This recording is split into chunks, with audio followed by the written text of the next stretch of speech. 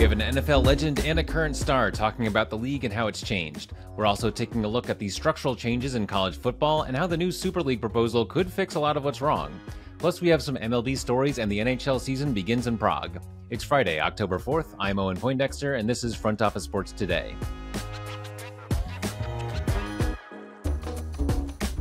In today's episode, we have the one and only Joe Montana comparing his era to now and talking about some of his favorite plays and players. We also have the Chicago Bears' Montez Sweat on being on a team in transition and having HBO cameras follow him around for the Hard Knocks series. We're also chatting with former college player and coach Adam Breneman about the major structural issues facing college sports. Plus, the Marlins fired a ton of staffers, the new MLB helmet ads are getting strong reactions, and the NHL season begins at least for two teams. First, let's hit some headlines. We begin with arguably the biggest star in sports right now, as Caitlin Clark took home near unanimous Rookie of the Year honors on Thursday. Clark received 66 out of 67 possible first-place votes, with the lone exception going to Angel Reese, who set rebounding records before going down with a season-ending wrist injury about a month ago. Clark powered the Fever to a league-best attendance and TV ratings this season, and capped it off with the team's first playoff appearance since 2016. History continues in women's basketball. Sticking with hoops, NCAA and NBA parties are brewing a crossover of their own. Sacramento State has been diligently working to join the Pac-12, backed by a group of local politicians and community leaders aptly named the Sac-12, which raised over $35 million in 24 hours last week. As the school constructs a new football stadium, they could get an assist from another local powerhouse. Per Chris Haynes, Sacramento Kings owner Vivek Ranadive has offered the Golden One Center as a site for Sac State basketball in conference games, men's and women's. The arena seats over 17,000 people, which could bode well for a school trying to jump into a more premier conference.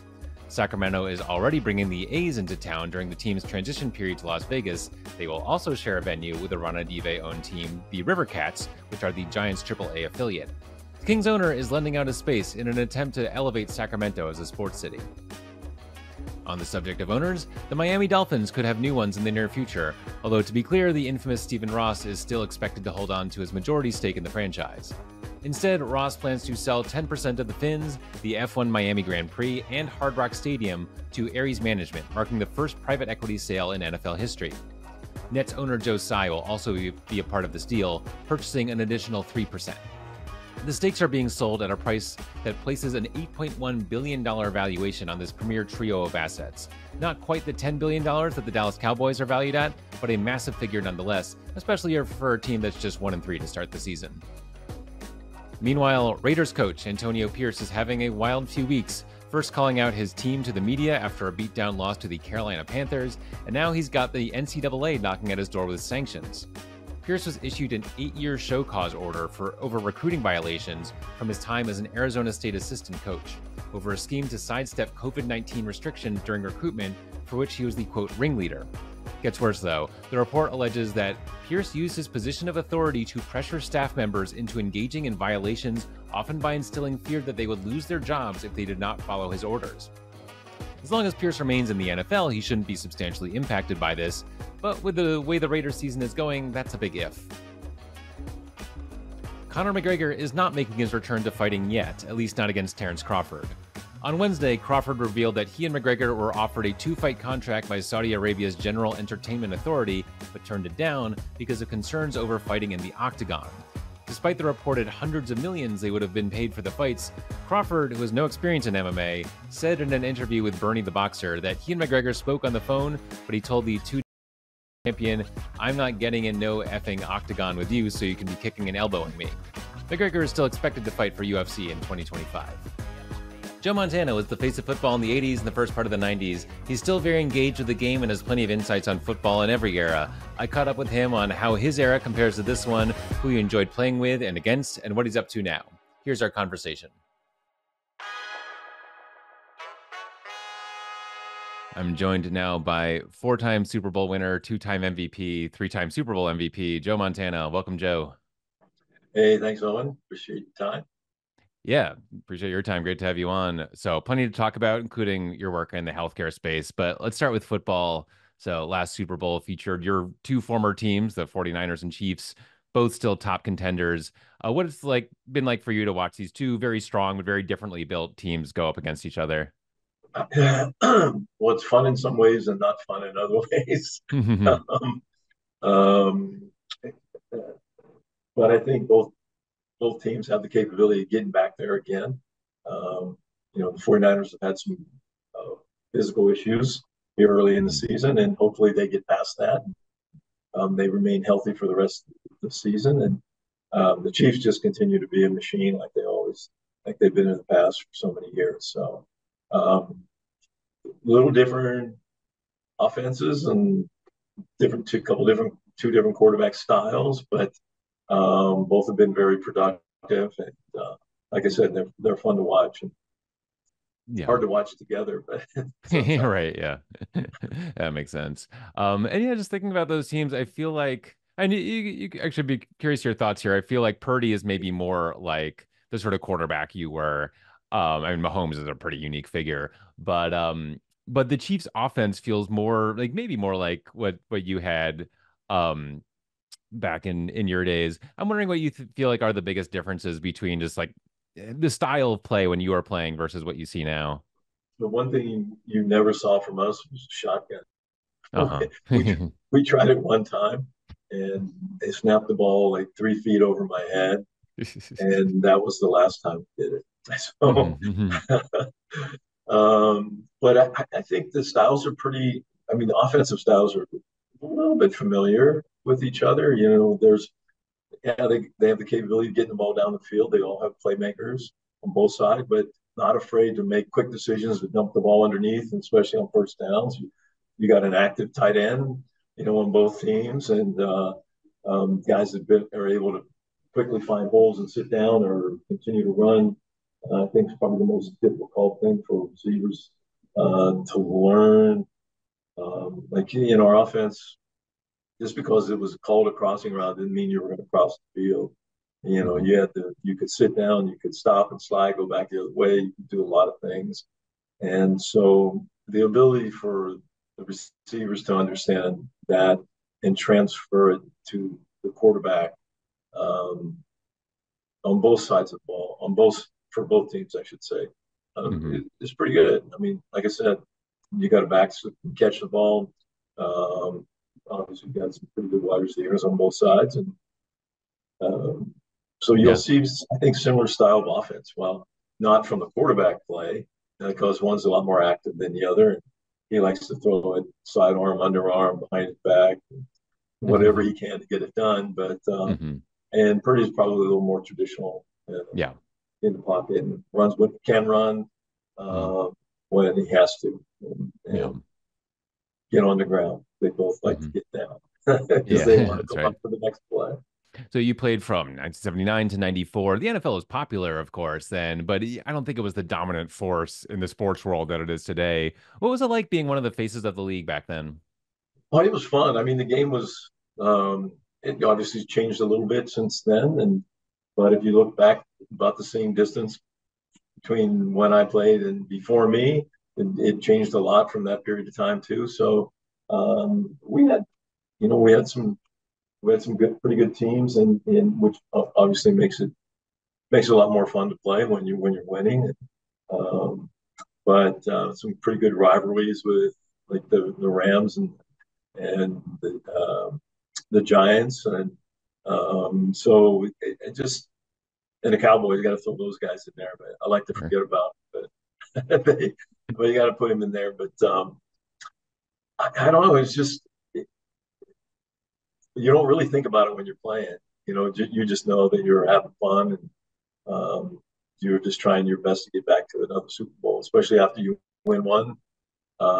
There's an excitement about that game that it makes you want to get back to fast. Yeah. There are a lot of risks to players that we're more aware of than we used to be. I mean, concussions being the obvious one. How do you think about your playing days in light of what we know now? But I mean, I think concussion stuff is a difficult situation, and they're trying. I just read something this morning that I didn't get through the whole article, but the players are complaining about that pad that goes over their helmet Yeah. now. And the thing is, like, you can't. I don't know how you stop the concussion thing, when your head hits something first, your helmet may soften the blow a little bit, But the problem is your brain is still moving forward when your head stops. And until you can figure out how to stop your brain from moving inside your skull, then it's going to be concussions are going to happen in that game because you know it's a physical game and it's a contact. Yep. Yeah, they're more aware of it now. They used to ask you if you could remember your name back then or what kind of car you were driving. And then you could answer, you can go back in. So, Yeah. Yeah, these things have improved in yeah. that realm. So now you're using your platform, in the health space to make sure people are protecting themselves from pneumonia. Tell me about the work you're doing there and why it resonates with you. Yeah, it's been a great partnership with Pfizer, and the one thing we're trying to do is get people to learn and understand their risks of pneumococcal pneumonia and invasive pneumococcal disease, um, and that you can there's a vaccination against it to help prevent it. And I really learned about it after I turned 65, and I became more at risk. And you find out that wow.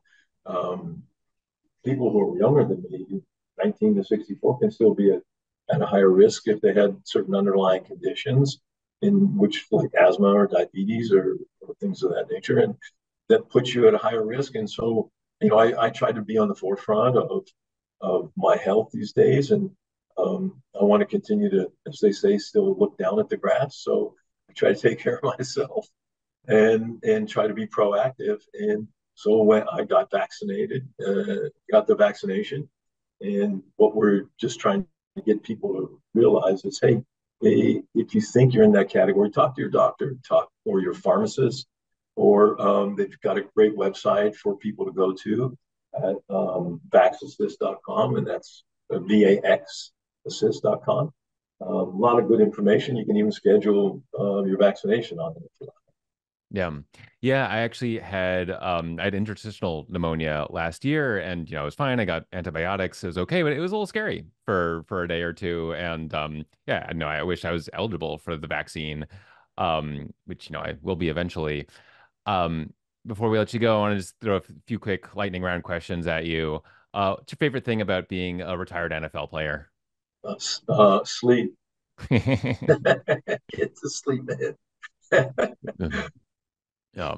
Oh, it's a favorite moment from an NFL game that you played in other than a Super Bowl. I think I threw a touchdown against the Philadelphia Eagles in a game back in Philly that um, all we needed was a first down to pick up to win the game, and we ran a little route with the back, and he was sitting there wide open, and you could see the head coach at the time. As soon as I let the ball go over the head of him into Jared Rice, his eyes went up and looking, and they ended up scoring a touchdown. And when I got to the sideline, he said, "Wow, you're lucky that was a touchdown because the back was wide open." I Yeah. said, I know," but I had Yeah. Jerry Rice, so it's good. Yeah, right. Yeah, I was gonna ask you who your favorite player to play with would be, but I'd kind of be shocked if it wasn't Jerry. Yeah, I mean, I had a lot of great teammates. Obviously Jerry, fun play I had to play with John Taylor. I mean, Brent Jones, Roger Craig. I mean, God, you can just go on. Yeah. Everybody had a little special thing. I mean, defense, Ronnie, Eric. I mean, those guys changed the way we played defense when they came onto the team. And it's nice because we've got a lot of guys that still live here, so we get together every month or two when we can scrape everybody together. And so have a dinner somewhere and have make up some old stories that keep getting embellished as we get older. Sounds good. Favorite player to play against? Um, Lawrence Taylor, Oh, wow. believe it or not, I mean, it's one that you didn't want to play against, but everybody talks about defense and dirty guys, but he was special. I mean, he was a special guy where you can't block him with your tackle, he's too fast. You can't block him with your back, he's too strong, and you can't run away from him because he runs things down from behind. And he laughs, but he's like me, he laugh and joke, and he'll talk to you while the game's going on. But just about anything, or he goes, I got that. I'm gonna get that one next time you do that. And so get ready, it's coming in here in a little bit. So it was just a fun, very very competitive. We were with them. when he played, but fun player to play against. Yeah. And last one, something that players today should be jealous of from, the game when you were playing. Nothing. They got it all. They have it. They have it pretty well covered right now. So Yeah. I think we're jealous of where they are, especially quarterbacks. We want to throw it. Yeah. Yeah. Sounds good. Joe Montana, really appreciate you taking the time. Thanks for joining us on the show. My pleasure. Thank you. Appreciate it. The Marlins are hitting the reset button. The team informed their entire coaching staff that they will not be retained. The cuts actually began in August when the team let go of assistant GMs, field coordinators, and their international scouting director, among others. In all, more than 70 Marlins employees have been shown the door. This club is now a blank slate for owner Bruce Sherman and president of baseball operations Peter Bendix, who took over for Kim Ng earlier this year. If things don't improve from here, then maybe it wasn't those 70 employees who are the real problem. Meanwhile, ESPN reports that its day one wildcard round numbers are up 15% since last year per Nielsen. The 4 games averaged 2.5 million viewers and peaked with 6.7 million around 5:30 p.m. This includes the most watched wildcard game ever on ESPN, the Detroit Tigers and AL Cy Young favorite Tarek Skubal defeating the Astros 3-1. Those big viewership numbers are good news for a certain German apparel company. MLB helmets are now adorned with the Strauss logo. Unlike jersey patches, helmet logos are harder to ignore, which is good for Strauss, but not great for the overall aesthetics of the game. It's also an interesting choice on both ends to pick a brand that is introducing itself to the American audience rather than a known commodity. And while we're here, MLB has had a very strange group of advertisers at its biggest moments. Its first umpire patch went to FTX, a company that is now being dealt with by the federal government's umpires. The All-Star Game was sponsored by BuildSubmarines.com, because if there's one thing missing from the average baseball fan's life, it's a submarine. And now you can't go on the MLB website without seeing Charlotte's Web everywhere, which is the league's first CBD sponsor. MLB is apparently the league for people who want to enjoy non-psychoactive cannabis in their submarine while wearing German workwear and purchasing crypto. To the NFL, Lamar Jackson sounded off on a new kind of fan abuse he's been receiving. The day after beating the Bills 35-10, the Ravens QB took to X to write, "This is a team sport. I'm not out here satisfied when I throw for 300 yards but took a L. If I throw for 50 yards and we win, that's WTF matters. Y'all stop commenting on our socials about the yards y'all FanDuel or parlays ain't hit." Jackson is hardly the first player to go public about fans complaining to them because they didn't hit their parlays or their team didn't make the spread or whatever. This is already a real problem that has emerged in the sports betting era, and I hope leagues are actively working to address this. But also, I think this is a sign that sports betting is already changing how games are played. Probably not too dramatically, but let's say you're a running back in the fourth quarter of a blowout game. Let's say you got some abuse on social media because last week you fell just short of 200 yards, and now you're at 190. Some people wouldn't care, but others would be thinking about those last 10 yards when they get their next carry or even when their coach talks to them about taking the rest of the game off. There are guardrails up that usually catch corrupt actors, but the subtler impacts of sports betting are much harder to see and much harder to stop. Montez Sweat is leading the Chicago Bears defense after being traded last year from the Washington Commanders. We spoke about what it's like being on a team seeking to emerge out of some darker days, what it was like having the Hard Knocks camera crew follow them around everywhere, and he gives us opinions, not all of them positive, on the new NFL rules. That conversation's next. I'm joined now by Chicago Bears defensive end Montez Sweat. Welcome, Montez. How y'all doing? Yeah, doing great. Thanks so much for coming on. So the Chicago Bears, they're a team in transition. You've got your big quarterback. What's it like being kind of on a team that's kind of finding its way but is on the rise? Yeah, man, it's fun. You finding out new guys and how they operate during the year, and we're still trying to find our identity a little bit. I think we got a good idea of what we want to be, but we're still on the rise of that. I mean, I think it's the beauty and the journey is the best part about it. Mm-hmm, yeah, and you guys were that journey was chronicled partly through you had the Hard Knocks series in your training camp. What was it like, not just having people following you everywhere on the field and watching every move there, but also watching every move that would normally be kind of more kept internal?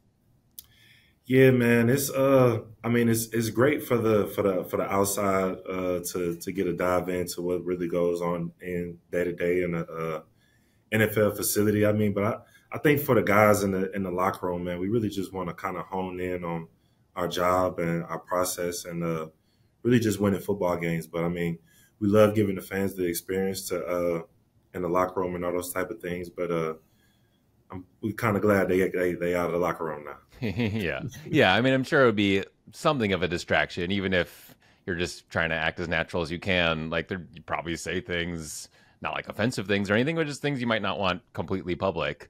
But there's cameras right there. Yeah, it's sort of like you kind of living through a filter when you at work a little bit, but I Hmm. mean it's fun. You interact with the guys that's working and you create new relationships. So it was great. Yeah.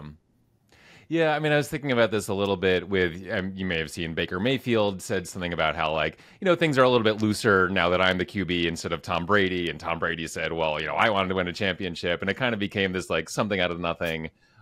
Is that something that, like, you guys have to always have somewhere in the back of your head that, like, anything you say could kind of spin into something bigger? I mean, I think that's a mindset that any professional athlete needs to have. Where we're under a different microscope. Anything we say can be used. I'm not playing, but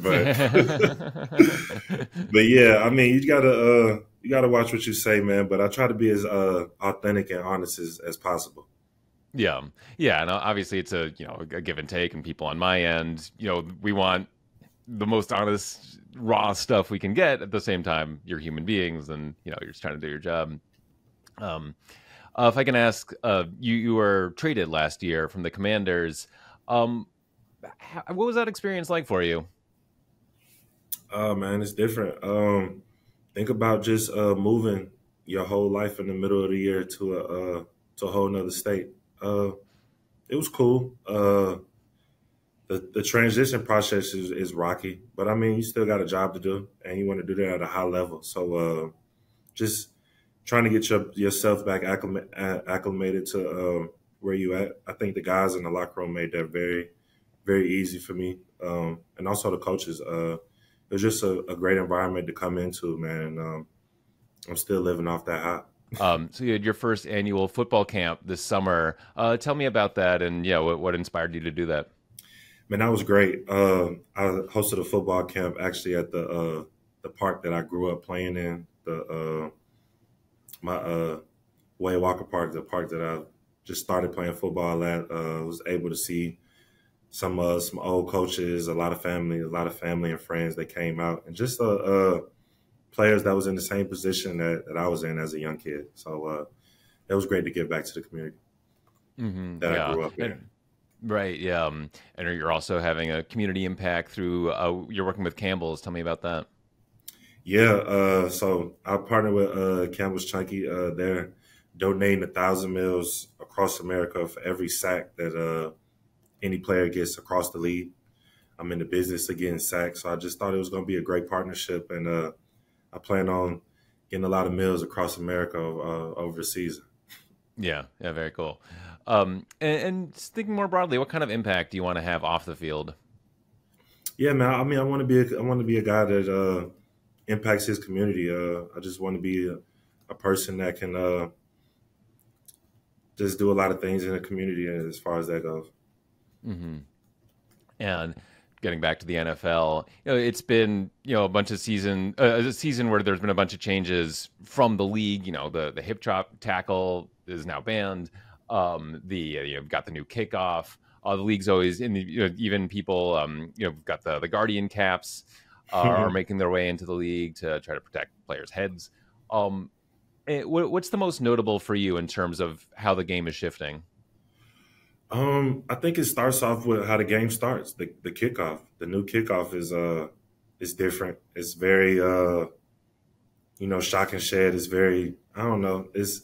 I really like the old kickoff better, to be honest Oh with you. It yeah. was it was it was more exciting. But it seems like it'll be more easier to beat a guy on a new kickoff. I guess that's one thing. It's really a lot of changes. The guardian caps is another thing. We see somebody with that guardian cap on out there, man. We gonna say they soft. Oh yeah. Not gonna lie, but I get it. You want to protect yourself, minimize the concussions and all that type of thing. So shout out to the league for giving guys that leeway to do that. Yeah, I mean, I'm all for them. I mean, I think, concussions are It looks a little they're a real weird just problem. when you first see it, but I get it. Yeah. Yeah, exactly. I think a lot of things look weird at first, but like, I don't know, if you like a lot of the equipment you wear now probably would look strange if it was the first time you ever saw it. And so I'm hoping we get used to the Guardian caps and more guys feel comfortable wearing them because, I think they should be wearing clown makeup if it protected them from concussions. Yeah. So, yeah. You're in one of the toughest divisions. You've got the Vikings, the Lions, the Packers are up and coming. Um, what's it like? Just having to both find your identity as a team, but also with some really tough competition. Well, I mean, credit to the schedule. We don't get into division play until about week 10 of this year. But yeah, I mean, the division is definitely talented. You got Minnesota, who I was thinking really wasn't going to be that well this year. Is actually looking like one of the better teams in the league with Sam Darnold. So yeah, and obviously the Packers and Detroit looking well. So I mean, it's a challenge. You want to be in that division where the talent is at. So I'm looking forward to it. Yeah. And finally, and you're one of kind of a lot of teams right now that have a rookie quarterback or a very young quarterback who's not only being asked to learn the league, become an NFL player, but also to lead a team. Do you think we're putting too much on some of these up and coming players? I mean, it's hard to say.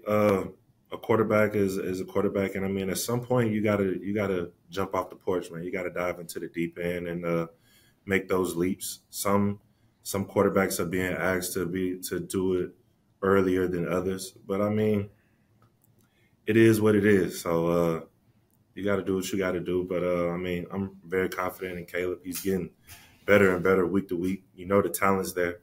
It's just all about the operation and moving forward. Yeah.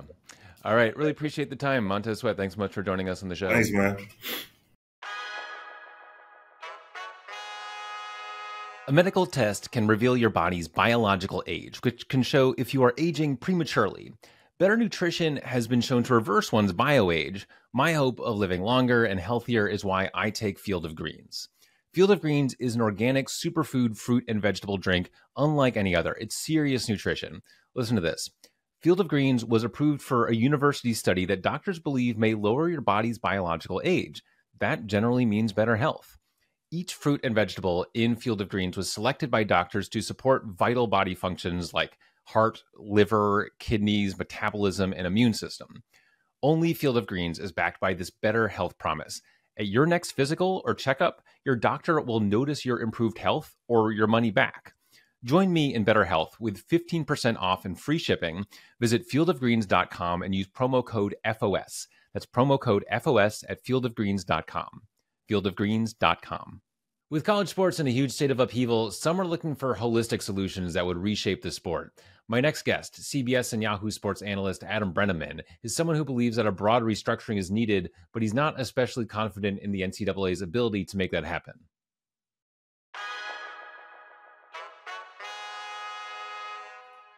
I'm joined now by Adam Breneman, analyst at Yahoo Sports and CBS Sports. Welcome, Adam. Oh, appreciate having me on, man. Yeah, great to have you on. A bunch of topics in the college football world. Let's start with Matt Sluka and UNLV. So just to review for our listeners, he redshirts off the UNLV roster. He's their starting quarterback, no more. The reporting is that he was promised $100,000, at least that's what he's saying, and got a small fraction of that. UNLV is now saying they're not doing business with him or his family ever again. I keep feeling like there's some piece of this story we don't know publicly right now. What's your take on this whole situation? This is what happens when schools and football programs have to make NIL promises for recruiting, but ultimately those schools and programs don't control the NIL collectives and the actual facilitation of those NIL deals. I mean, they're legally not allowed to yet, and that's part of what's in court with the revenue sharing and the settlement with the NCAA. But the reality is, and I spent time coaching right as NIL was coming into the fold.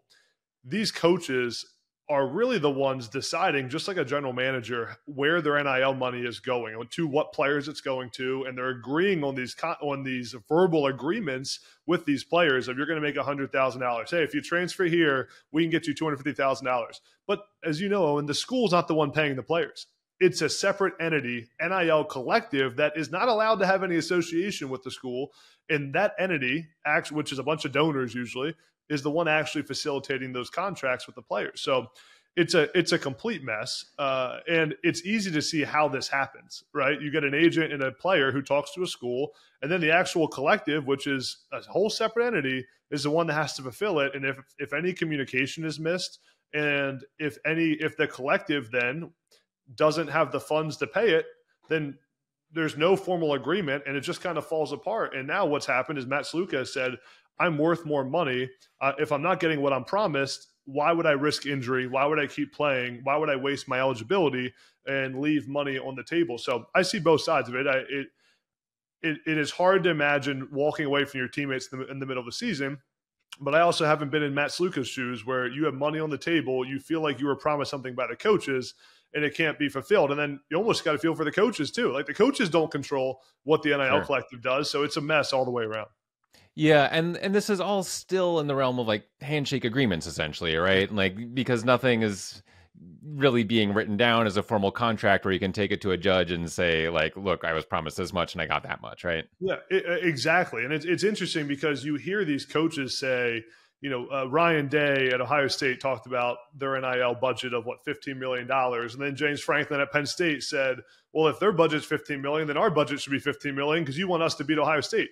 But the NIL budget is really with the NIL collective, which is outside the school, outside the control of the coaches. And then the coaches are deciding where that money goes, but ultimately they don't have any legal control over where that money goes. So the coaches can't sign the contracts. The administration of the school can't sign the contracts. It has to then be passed on to the collective. But really, the coaches are the ones making decisions of where the money and how it gets split up with everyone. So, like, when the players want more money, they're going into their head coach's office to ask for more money. And then the coach has to relay that to the NIL collective. So, it's all kind of getting figured out right now. And this is part of the issue with NIL. When NIL came to the fold, came to be in college sports, everyone thought NIL would be doing a deal, the quarterback doing a deal with the car dealership for $10,000, and right, the offensive lineman going to do a deal with the local restaurant. What it's become is straight pay for play, and I'm okay with that. I think a lot of people are. Like, players should be getting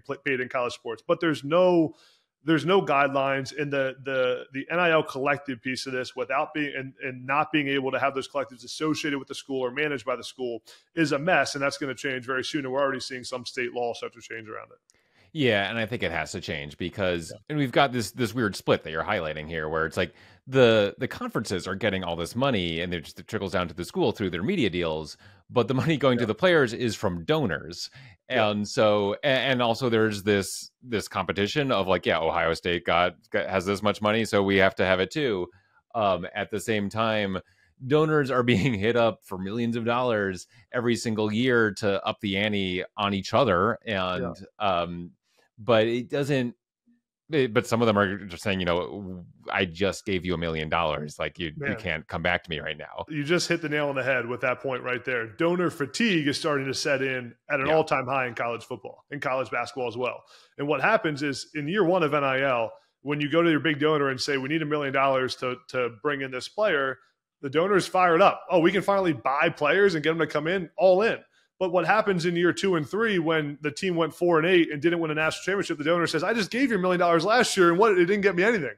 So the fatigue starts to set in. And now, and add in the revenue sharing coming to college sports and Power 4 conferences, where every athletic department will be able to pay their players $20-some million. In these athletic departments and collectives have a major revenue issue, and they have to figure out how to drive more revenue and create that NIL revenue. One piece is revenue sharing, one piece is actual NIL money. When every school pays their players $20 million in revenue sharing, essentially no one's special. And now everyone still needs to create other money through NIL to pay their players on top of that. So it creates this revenue issue where every athletic department, every school is trying to figure out how to maximize revenue. And it's going from donor funded to really revenue producing for athletic departments. Yeah, and I never want to cut off avenues for players to get paid, especially in this case when they've for decades they were the free labor essentially. I mean, with scholarships and all that. But, I got no money, man, in my career. Yeah, so I wish.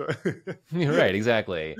At the same time, I wonder if once we have revenue sharing, and maybe it could even be like an NBA type split where it's like they know the percentage that is going to the players, like it's 50-50 or whatever it is. Yeah. And they can take their NIL deals with big brands and their local restaurants. But to have donor money that is going, through a couple of conduits to the players, I don't want to like necessarily cut it off, but at the same time, it does feel like it creates this unsustainable competition between donors, and probably that money is going to find its way to players one way or another. But I feel like there's other places donor money can go as well, like new training facilities or just like the school itself. Yeah. I don't know what the solution is. All the way around. I mean, every piece of it is an issue right now. And I talk to athletic directors all the time who are saying what you just said, with now the $20 million going to come into the fold pretty soon in revenue sharing, and schools need to come up with that other $20 million that they're paying their players. The question becomes, do we want our donors paying the NIL collective $1 million to pay the players on top of the revenue sharing, right? NIL is different than revenue sharing. There's still the need to pay players outside of it. Or do we want that money going to facilities and the excellence fund and funding our, on-campus projects? So that's certainly an issue for NIL. And I think really the other piece of this, and it happened in the Matt Sluka situation at UNLV, is that there's so many agents and people in these players' ears. But when it comes to NFL agents, those agents have to be licensed. They have to go through screening. They have to be approved by the NFLPA. Right now, there is no screening, no licensing, no requirements to be an NIL agent in college football. So what you have is a bunch of people basically deciding they're all of a sudden an NIL agent and taking a cut of these players' earnings, sometimes I've seen contracts with 25% kickback or fee to agents on their NIL deals. Yeah. And they don't have any training. They don't know what they're doing. And clearly the agent in the Matt Sluka situation wasn't licensed in the state he was doing the some of these deals in from a legal standpoint, didn't get the contract in writing with the collective, which is a huge mistake. So there needs to be some better representation for these athletes as the money gets bigger, as more and more money flows in the system and it gets more complicated. And my last point on it is just, I do think that it's a good thing that it's a good issue to have, that there's money in the system for the players. For a long time, this has been a business for the administrators, for the media networks, for the TV channels, for the coaches, for the brands involved. And it's about time it's a business for the players too. But right now it's a mess, and someone needs to take control and figure it out. Yeah, with you there. Let's hit some. So amidst all these structural changes, the conferences themselves are also sort of looking both to take advantage of this and also kind of find their place. The SEC and Big Ten recently, we learned, are trying to, as part of kind of new scheduling deals, media deals, trying to guarantee themselves spots in the college football playoff. So now that there's 12 spots to go around, each of them want 4. Probably each of them are going to get 4 in most years, but to have a guaranteed spot to me feels kind of anathema to what the CFP is supposed to be. What do you think? Man, I hear you, and I hear that argument. I would say I think that the one argument against it, and really where I think I land on the issue, is that the difference in competition between the Big Ten and the SEC and then the Big 12 and the ACC, it's such a huge gap in college football right now. And really the Big Ten and the SEC have become the two power conferences in college football. And for them to have the same representation as the Big 12 and the ACC doesn't feel right to me, because you look at the schedule, you look at what's going on in the ACC and the Big 12, and it's just not the same level of football.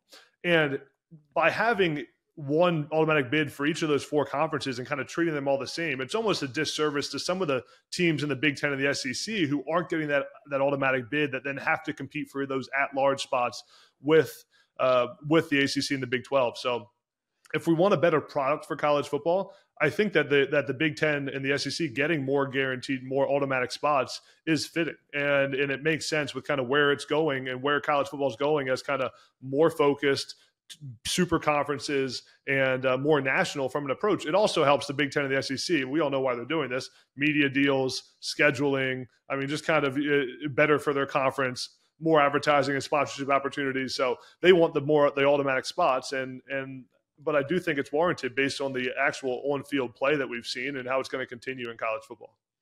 Yeah, I hear that. I guess where I'm coming from is, like, you're certainly right for what's happening right for the state of college football right now. I just feel like we could be looking at this in 10 years and like maybe the Big Ten kind of falls off, and it's like, but they just have these 4 spots locked in that I just feel like it should move toward meritocracy, I guess. And this feels like just them claiming 2/3 of the spots, and of course the CFP itself might grow.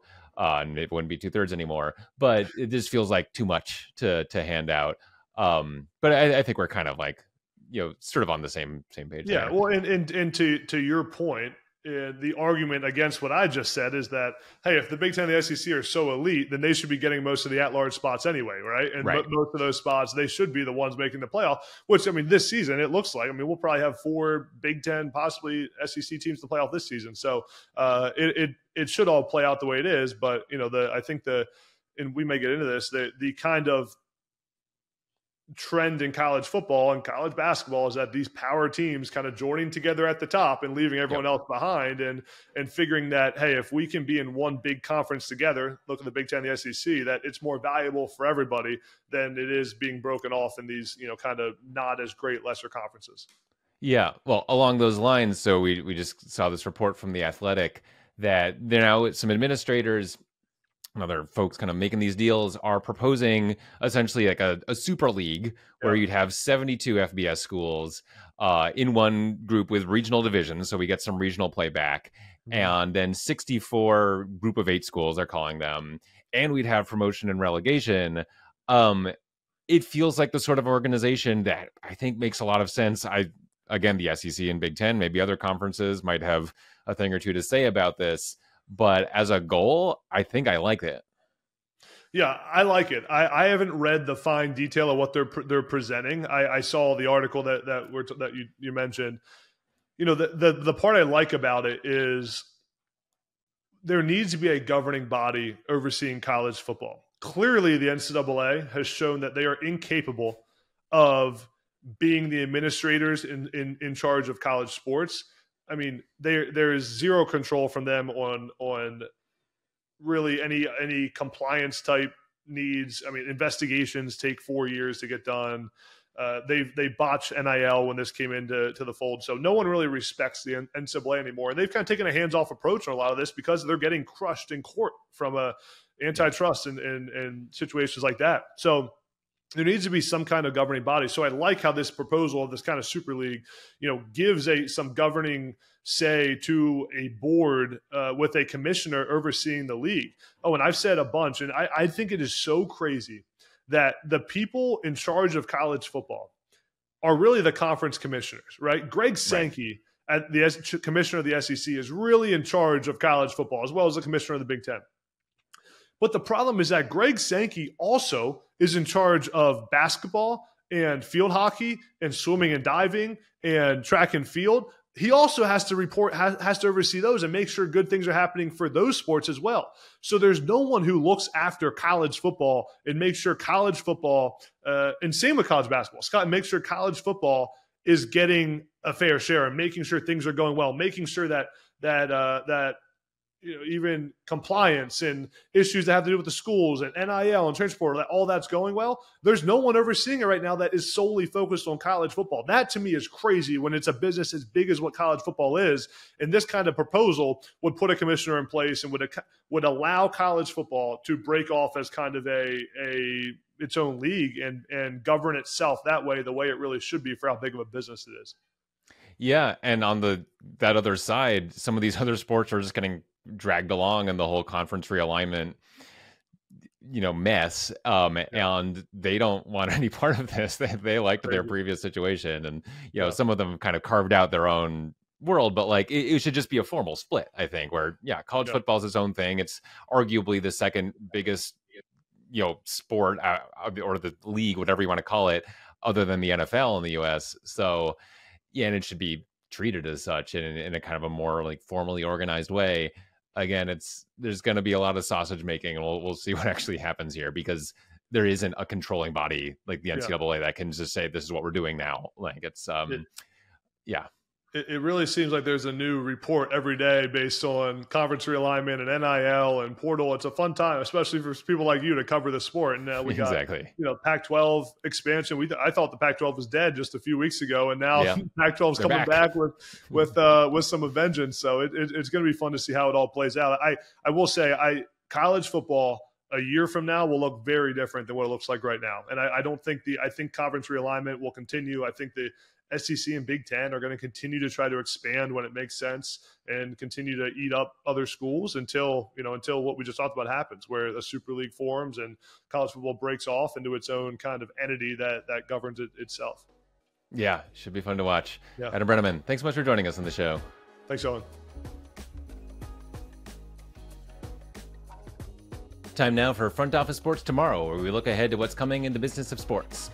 The NHL season begins today. While most teams start play on Tuesday or Wednesday next week, the Devils and Sabres are playing 2 games in Prague. In November, the Panthers and Stars will play in Finland. Overseas regular season games are now practically required as an annual event for every major league. The NFL started its season in Brazil and makes regular trips to Europe. They eventually want to get to 16 overseas games per year. In their past seasons, the NBA went to Paris and Mexico City, and MLB also went to Mexico City, Seoul, and London. For now, the NHL seems most interested in places where hockey is a top sport. The US market isn't fully tapped out, but there is a lot more potential beyond our borders. That's it for today. Watch out for our new weekend interview series, which will feature voices from around the sports world, speaking with my colleagues at FOS. Thanks for listening, and I don't usually say this on Fridays. We'll see you tomorrow.